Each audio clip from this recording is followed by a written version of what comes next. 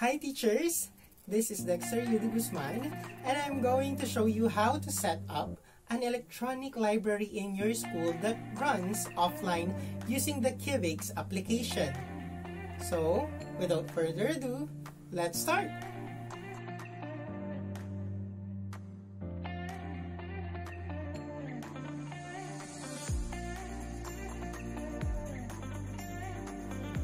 Okay guys, so before we start this tutorial, disclaimer lamang po, ang mga steps and informations na gagamitin ko dito sa video tutorial na ito ay galing doon sa aming training sa OER headed by Sir Mark Anthony C. So with that, here are the objectives. First is we need to establish an offline library with KIWIX. So, we are going to use this KIWIX application to have an offline library na pwedeng i-access ng ating mga mag-aaral. Second is to navigate KIWIX interface with ease. Pag-aaralan natin o ipapakita ko sa inyo kung paano natin gagamitin yung KIWIX na hindi tayo nahihirapan. Number 3, manipulate and familiarize with the basic local networking concepts. So mamaya, meron tayong mga gagawin that includes networking para ma-access yung ating offline library, which is yung KIWIX. Pero ano nga ba yung KIWIX? It is a free and open source offline web browser created by Emmanuel Engelhardt and Raymond Godin in 2007. It was first launched to allow offline access to Wikipedia, but has since expanded to include other projects from the Wikimedia Foundation, as well as public domain text from Project Gutenberg. Available in more than 100 languages, it has been included in several high-profile projects from smuggling operations in North Korea and encyclopedic access in Cuba to Google Impact Challenges, recipient Bibliotheques Sans Frontiers. This information is from wikipedia.org. This offline e-library na gagawin natin ay pwedeng i-access ng ating mga estudyante gamit ang kanilang mga smartphones, tablets, computers, or laptops, even when they are offline. So, ganyan kaganda yung ating KIWIX kasi hindi na siya nangangailangan ng internet connection para ma-access yung mga laman niya.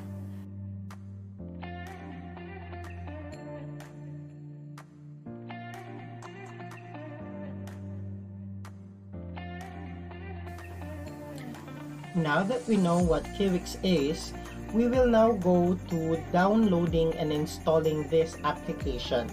So, in order for us, para ma-download ito, just open the browser that you are using in your computer, and this time you should be connected to the internet. You can go to www.kiwix.org and then lalabas na ang website na ito. This is the official website of KIWIX. You just need to go here in this download part ng website and then click on download KIWIX. Once you click on that, lalabas na yung mga available devices with operating system kung saan kayo mamimili. Depende sa device na gamit nyo.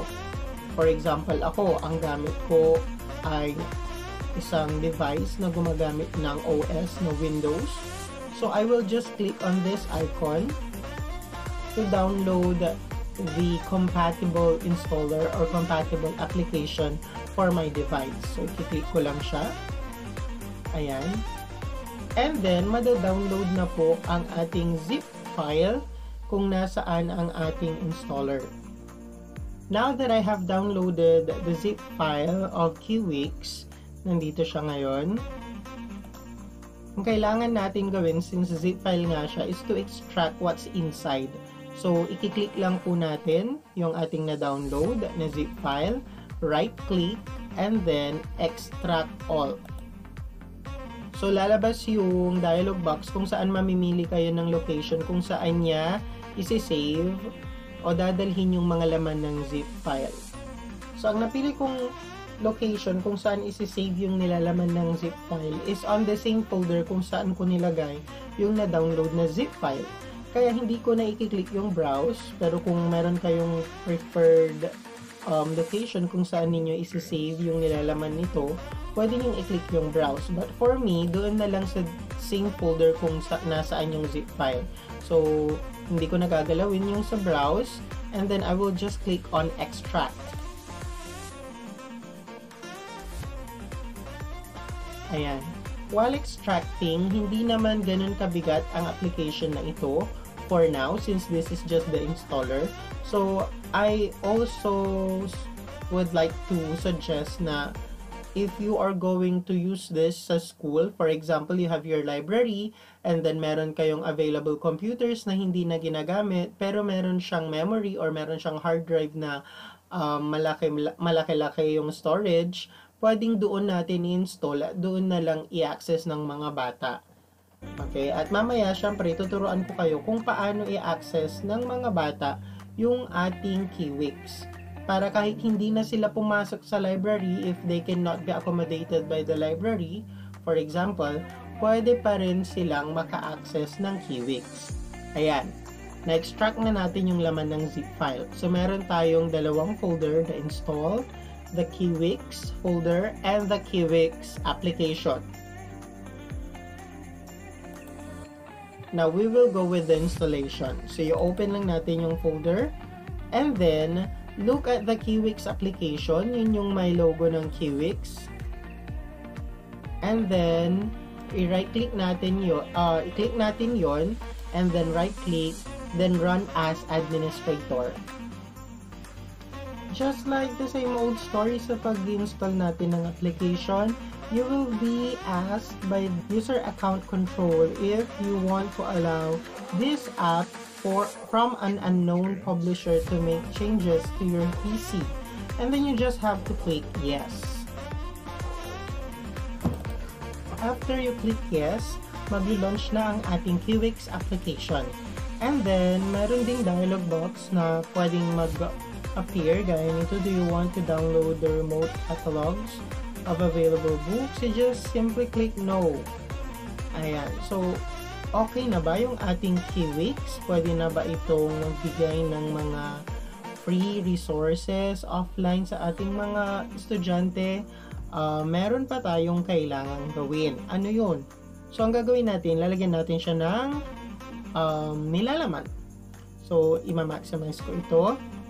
So, saan naman manggagaling yung ating mga content? Kumbaga, para sa ating KIWIX application. Marami tayong free downloadable content in a form of a zip file.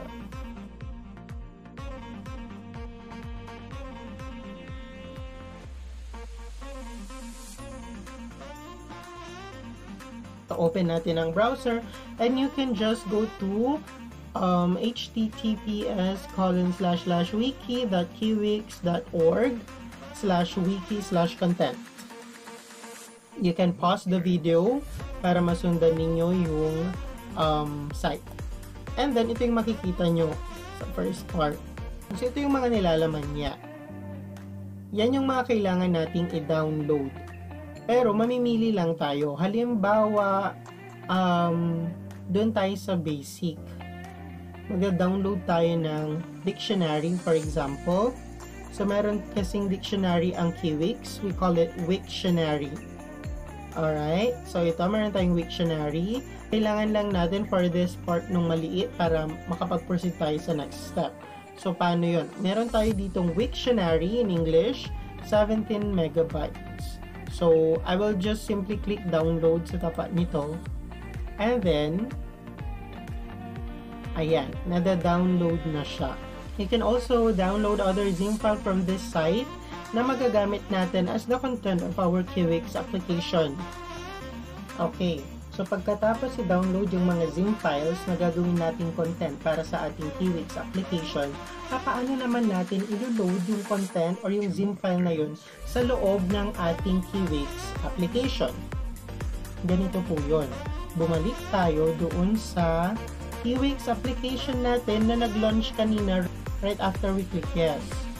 And then, let's try first to be familiar with the interface ng ating application. So, of course, nandyan sa taas ang ating file, edit, display, tools, and help. Nandyan din ang ating browse library kung saan pwede tayong mamili kung aling content ang ating gagamitin para makapag-search tayo ng information. So, paano naman ngayon natin ilo-load yung ating content? So, i-click lang natin yung file, then open file. Once we click open file, pumunta tayo dun sa folder kung nasaan yung zip file na dinownload natin kanina. So, syempre, yung sa akin nasa download. Ayan, available na ang Wiktionary. So, kailangan ko lang siyang i-click and then open. Ayan. After ma-open ang ating Wiktionary, this file does not include a search index. Create one may take several minutes. Do you want to index the zip file now? We click no. Or before that, we click do not ask anymore because sa tuwing lalabas ang dialog box na ito, we need to click no. Paano naman magsa-search? Doon sa taas, type the text to search here. Pwede tayong maglagay ng mga words na gusto nating malaman ang meaning since we are using Wiktionary. For example, education. Ayan. There you go. Meron na tayong meaning ng education. So, nandiyan na yung meaning ng word na ating hinahanap kanina. Ngayon, we can use back or forward button kasi nga meron na tayong na-search or meron ng next page ang ating KIWIX. To check if na-load ba talaga natin yung Wiktionary, i-click nyo lang po yung Browse Library. Ayan, then i-click natin yung My Library. Ayan, makikita nyo, nandyan na po yung ating Wiktionary. The same process po yung gagawin natin kapag gusto nating ilagay yung ibang zip file or content ng ating KIWIX application. Halimbawa, yung Wikivoyage or mismong Wikipedia or other content. Pwede na po natin silang ilagay dito. So, that's it for loading content inside our KIWIX.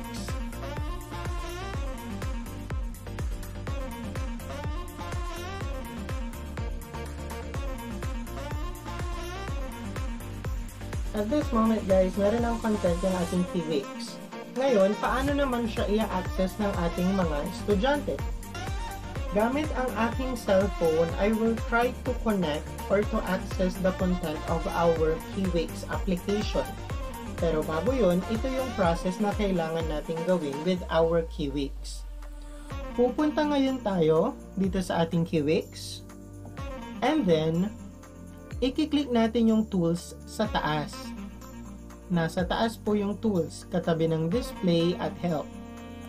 Pag na-click natin yung tools, i-click natin ngayon ang server. Ayan. So kung mapapansin ninyo, meron tayong server. IP port to listen is 8,000. Server is not running. So wala pa pong ma-access dito sa ating KIWIX kasi hindi pa po nagra-run yung server. Para ma-access ng ating mga estudyante o ng ibang device yung ating KIWIX o yung content ng ating KIWIX, kailangan connected yung ating computer kung saan nagra-run yung KIWIX at yung mga device na ko-connect or mag-access dito sa parehong network. At this moment, yung aking laptop ay connected sa network na Doven 12. At ipapakita ko rin na ang aking device na ay connected din sa Doven 12 na network. So, meron kaming common network. So, this time, pwede ko nang i-access yung KIWIX kapag nag-start na yung server. Paano naman i-access yung KIWIX? Gaya ng sinabi ko kanina, pumunta sa i-click ang tools, i-click ang server, at pwede na nating i-click ang start. Pag na-click na ang start, mag-a-ask ang ating firewall kung i-allow ba natin? You just click allow. Again, kapag nag-start na ang ating server, magiging available na ang ating server at pwede na nating i-access ang nilalaman ng ating KIWIX. So, papaano yon? Sa ating cellphone, pumunta lamang sa isang browser na naka-install dito. Sa akin, meron akong Google Chrome. So, yun yung aking pupuntahan. At sa address ng aking Google Chrome, itatype ko yung server natin ng KIWIX. So, ang nakalagay doon na http://192.168.98.8000/ then I will just simply click go. Ayan. Kung makikita natin sa screen ng aking phone ay available na yung Wiktionary, which is the content of our KIWIX. So, pwede ko na siyang i-load. Pag tap ko sa load, ayan, available na po siya. And meron na rin nakalagay na search dito sa itaas. Halimbawa kanina, di ba? Sinearch ko yung education.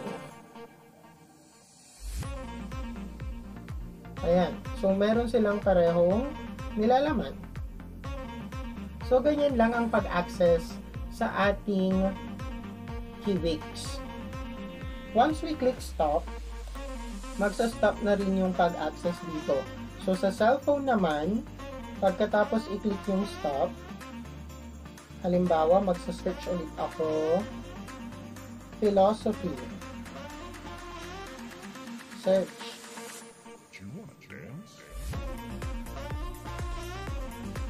Ayan, kung napapansin natin sa device, parang hindi na siya gumagalaw, hindi na siya nag-load. Kasi ni-stop na natin yung pag-access sa ating KIWIX.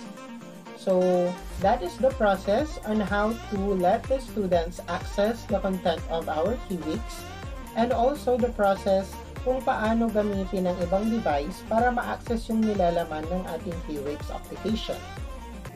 There you have it, guys! The KIWIX application. I hope na makatulong ito sa ating mga schools, especially doon sa mga schools na mayroong mahina o wala talagang internet connection, para magkaroon sila ng electronic library. Maraming salamat sa inyong panonood.